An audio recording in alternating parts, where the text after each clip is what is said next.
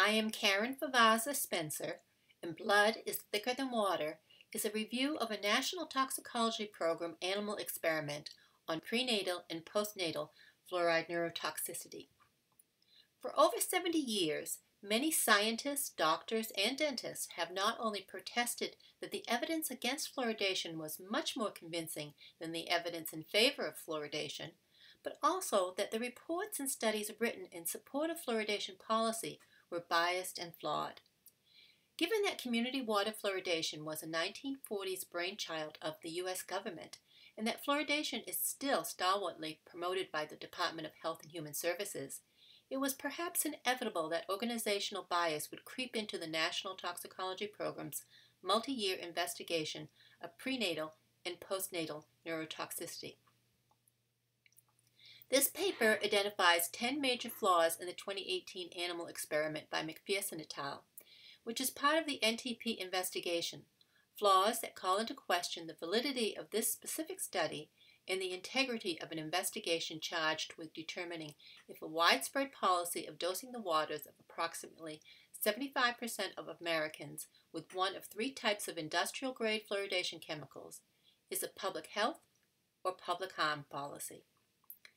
The NTP investigation was initiated in 2015 at the request of dentists and organizations alarmed at the weight of evidence published in the previous 20 years that find neurotoxic and dental harm from even low-dose fluoride exposure. The first part of the NTP investigation, an animal literature review, found evidence for concern. Included in that literature review was a 1967 study by Elliott that identified long Evans hooded rats as a relatively fluoride-tolerant animal model that did not show the effects of neurotoxicity typically seen in Wistar and other strains of rats. The NTP experiment only used long Evans hooded rats. The maternal rats were not given fluoridated water until after the first trimester of their pregnancy, and there was no simulation of the human bottle-fed experience. The maternal milk was not monitored for fluoride concentrations, which is typically quite low and varies by species and strain.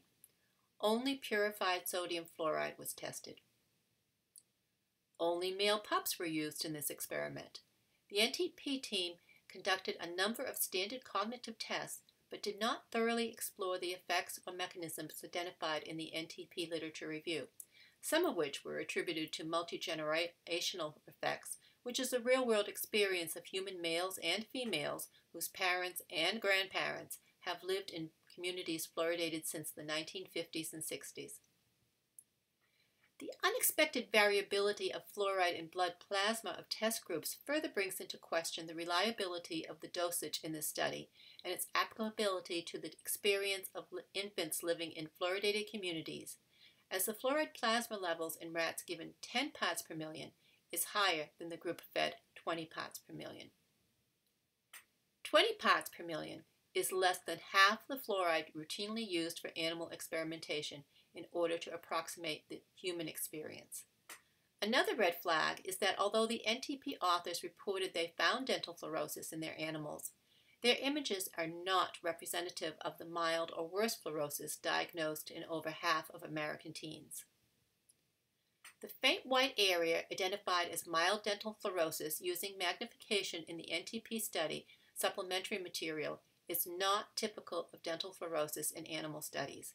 It should be quantified as questionable. The NTP animal experiment failed to find any evidence of neurotoxicity.